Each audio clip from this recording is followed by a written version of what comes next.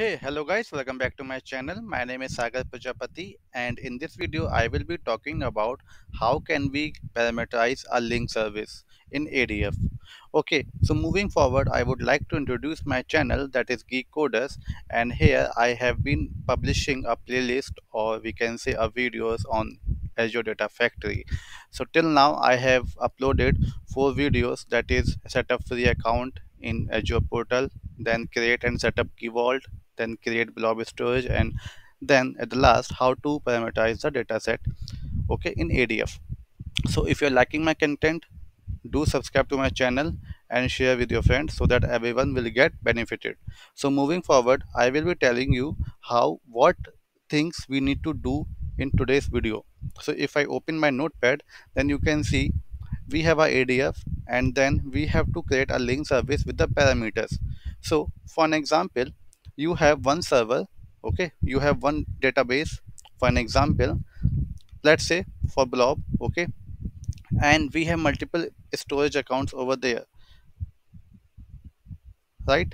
Then how would you create one link service, and then how can you connect with different storage accounts using one link service only? So let's get started. So what I will do, I will go to my portal. This is my portal, this is my storage account, and you can see I have two storage account over here. One is blob geek coder and second one is blob geek coder sync. If I open this, then you can see I have one container, and for this I have also one container, that is sync.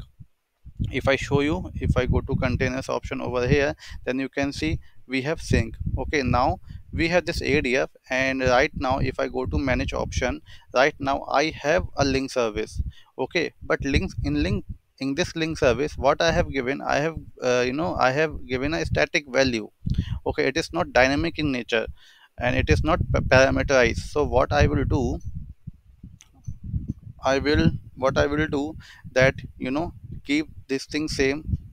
This thing same, and here in the connection string, what I will do, I will remove this, and you can see here we have an option of add dynamic content.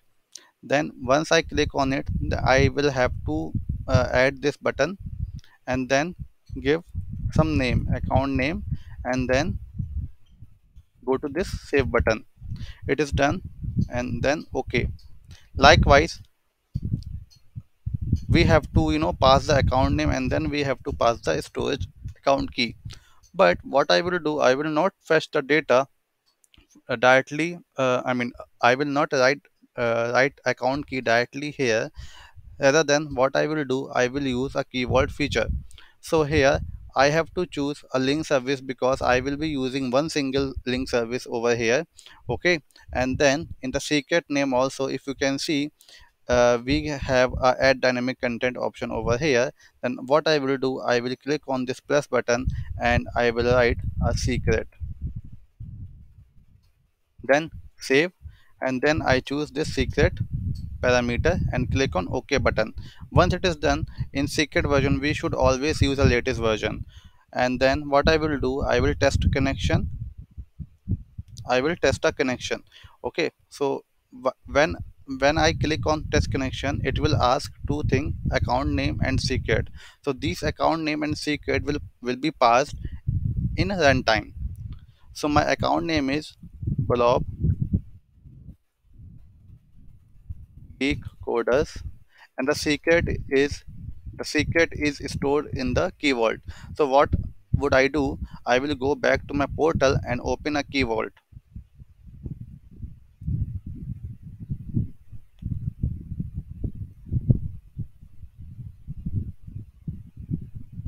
I will open this access key, and if I go to this read show keys button, then I can copy the key of the blob geek coders storage account. Okay, I will go back, open my key vault, and then I will go to my secrets.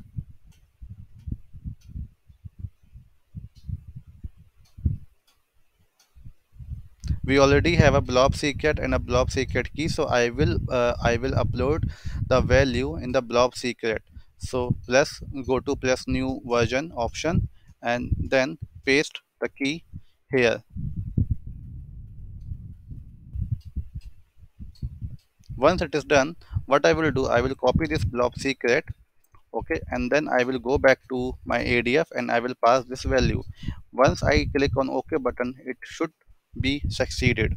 Okay, it is done. So what is happening, I would like to tell you that, whenever, see, these two things are a parameter. Okay, we will pass these two things in runtime. So what is happening, whenever I am click on test connection, it will ask me do these two things, and whenever we are passing these value here and here, then it will automatically comes here and it will automatically go on and checking the connection or building the connection. Okay, so let me save this and let me publish it.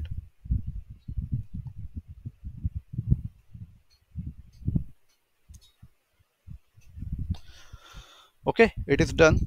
So now what will happen, what we will be doing is that, if I open the JSON here, then you can see in the connection string we are passing a link service dot account name, and in the secret name also we are passing a parameter called link service dot secret. Okay, so if I cancel this, and if I want to connect, oh, okay, so what I will do, I will create a pipeline.